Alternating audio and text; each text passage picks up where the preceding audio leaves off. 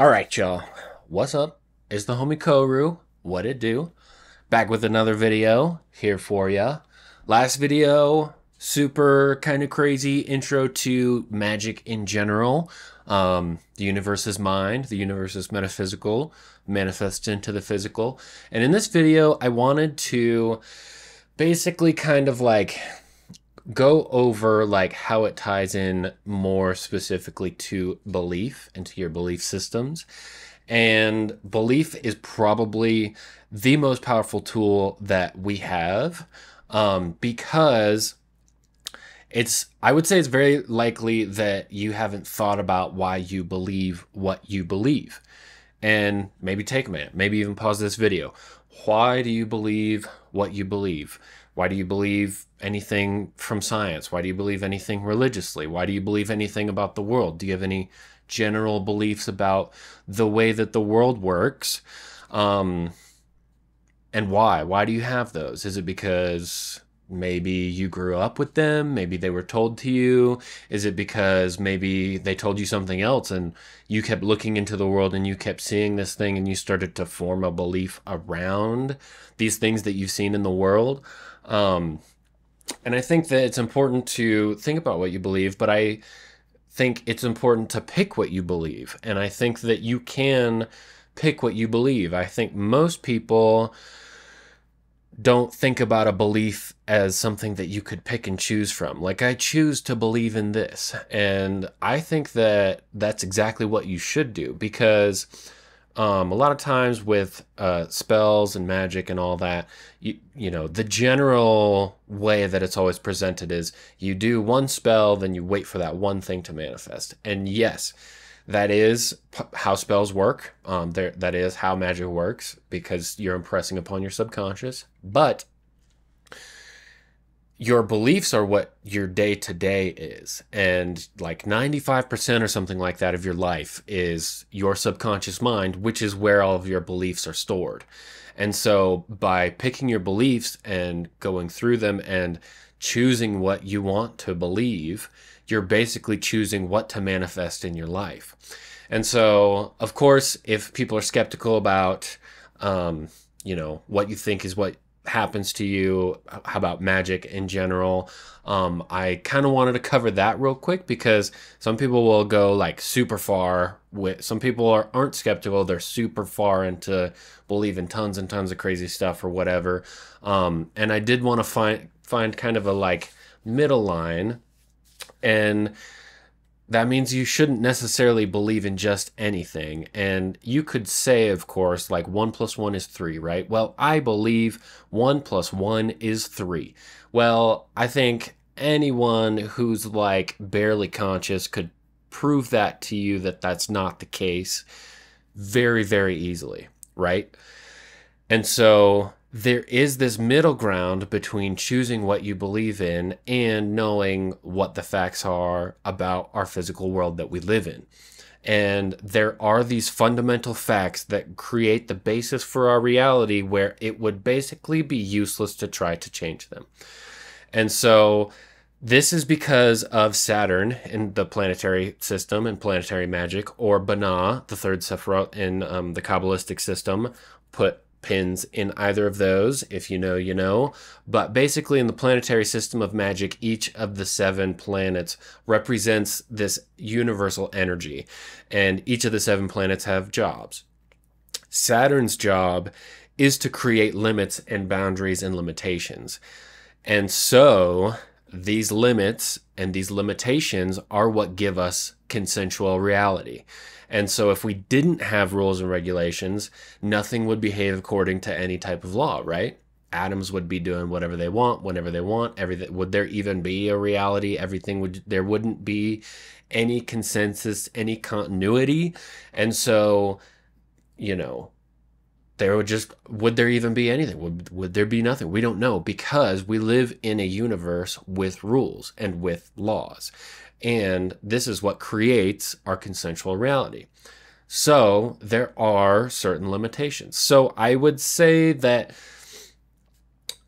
I basically do believe that anything is possible, but the reason that we have rules and laws and limitations are to create a consensual reality. And what use would it be if you spent all of your energy trying to simply break the laws of physics? Like, congrats, bro. You're not absorbing what the meaning of life actually is at that point, right? So all of that to say that there is a very happy medium, there is a middle pillar, there is a middle ground to choosing what you believe about life. And so our thoughts create reality. What is a belief? And so basically a belief would just be a collection of thoughts that have been imprinted upon your subconscious mind, and that becomes a program and it loops in your mind, basically. And so basically I would try to challenge you to say, what types of beliefs do you have about other people? What types of beliefs do you have about money? What types of beliefs do you have about yourself? What types of beliefs do you have about the world at large?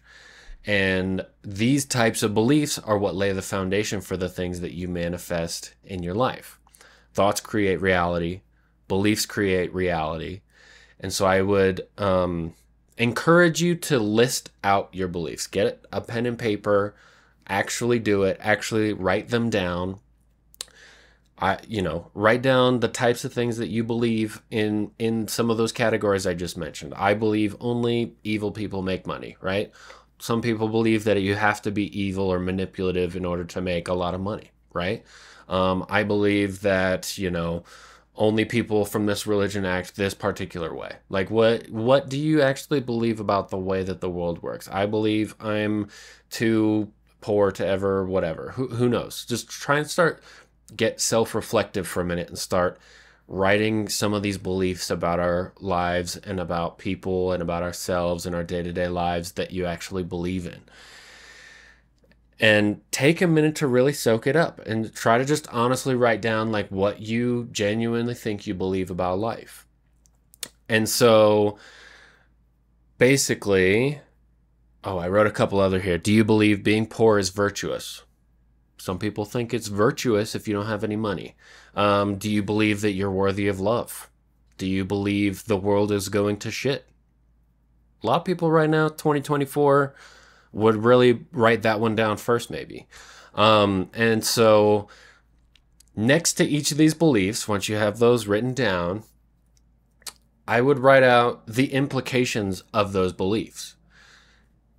If we are to, let's say for a minute, just for a fact, that your beliefs create your reality, right? Well, go next to each of those beliefs and write in basically the end result of believing that. Do you believe being poor is virtuous? The end result would be, I am virtuous and poor. Do you believe that you're not worthy of love? Okay, well, I won't ever find love. Go through each one and write down, if this is true, if this were true in my life, what would be the end result of what would manifest in my life if our beliefs create reality? And so I think that what you could do after that is take that, put it to the side, and then go ahead and write out what you wish you want it to believe. Like maybe you've had something like, well, I want to believe that I'm worthy of love, or I want to believe that I can be a good person and make lots of money, or I want to believe that the world is gonna be okay. Like everything that you've ever dared to believe that you haven't actually believed, go ahead and write it out and be bold and write down like, what were all the things that I wish I could have that I want? And then write down, if that happened next to that belief, what would manifest if beliefs create reality. I think you'll find that it's pretty impressive, the difference between our imagination of what we think would be a really, really great reality to have manifested and what we actually believe about the world right now. And so I think that it's really illustrative of where your head's at, and I just really kind of wanted to like bring this out and bring these belief systems out and think about what if I were bold and believed in something better? And so one of the things about belief and one of the things about creating these types of beliefs is that you can't look at what the world is just showing you right now and take that and run with that and think, I've seen this every day in my life. This is just how this is. Because trust me, that's not the case. It's just simply not. You're just reinforcing this belief that you've already started manifesting because you already had the subconscious belief, if that makes sense. And so I really would encourage you to try to explore your beliefs. And the thing with beliefs is they're over time. That's what's so powerful about them, is that it's not a one-time thing. This is, if your mind creates reality, if your thoughts create reality, your beliefs are the programming system that your reality, that you're manifesting yourself, is running on. And so basically that kind of brings us all into the title of this video, which, if you've noticed, that I haven't mentioned yet, which is, do you believe in love? And so in order to kind of illustrate where this whole philosophy is, I have this story that I like to tell where basically it's about two men. And the first man does not believe in love. The second man does believe in love. And so the first man goes about his life. He grows up, he's got all these different types of beliefs. He's a little more into like science and evolution, and he doesn't think like there's some ethereal thing called love out there, right? It's like he thinks, we have chemical reactions in our brain and our body, hormones, it's just how this is. Like, it's just like something that tricks us, we got to reproduce, blah, blah, blah, right? So this man goes out and, he might call what he's feeling love, but he knows better, right? And so he ends up getting married to this woman, and they're good for a minute, they have a kid, and then after a while they start arguing, things don't work out, and he's like, well, we tried our best, but that's the love's gone. I can't do this anymore. It's just not working, and we got to keep moving on, right? He doesn't believe that there's this real thing called love. He thinks that the whole connection's just gone. It doesn't even make sense anymore. They don't get along, and they can't stand each other. It's just better if they weren't together, right? So he goes for a while. He's single again. He's trying to take care of his kid, and he ends up getting married and divorced like one more time throughout his life. And he goes to his deathbed, and on his deathbed, he's kind of like, yeah, like this was a ride. I didn't have a bad life, but he didn't believe in love. And he's like, well, that's just life. That's it. That's how it goes. And he dies alone. And man number two, of course, believes in love. And so growing up, he totally believed in love. He didn't know how anyone could ever not believe in love. And he gets older, and he finds someone else who believes in love, surprisingly, as much as he does. And so they get married, and they start to build a family. And then, of course, things get rough, but they know that love's going to get them through it, and they do love each other, and they keep reminding themselves of that. And the arguments eventually get resolved. They find a way to work through all their problems.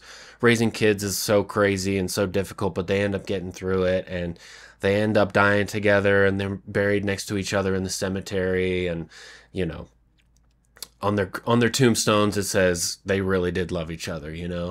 And I think that these two stories really kind of epitomize like kind of where I'm trying to really get at everything with this.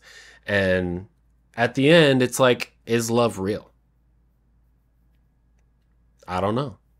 I don't know if there's a actual love thing that's real. Personally, I'd say yes, but does it matter?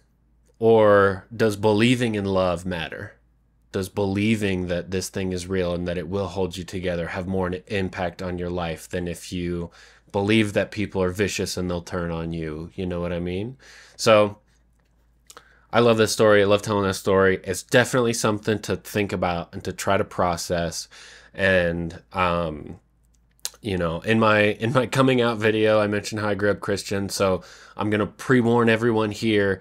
I think the Bible is an excellent book for magic, actually. I think people have kind of hijacked it. There's a lot of really great information in there if you know how to read the Bible. And there's a verse in there that says God calls things that are unseen as though they were seen, and the unseen becomes seen. And I think that this is a great representation of your beliefs, your system. You're calling what you are trying to manifest into the world, which you are manifesting into the world, and you're going to see it once you put that into your belief system and once you have that repetition and create that habit of thought. And so that's kind of where I'm going to end this one. And I think belief's really important. And again, just like the last video, I would say do not simply believe me. Really think about it, really test it, really try to understand what you believe and why, and maybe try to consider what that would imply in your life. And so if you made it this far, super grateful. Thanks for hanging out. Thanks for listening to me. Feel free to, of course, subscribe and like and do all the cool YouTube stuff if you did appreciate the video, and I will see you in the next one. Peace.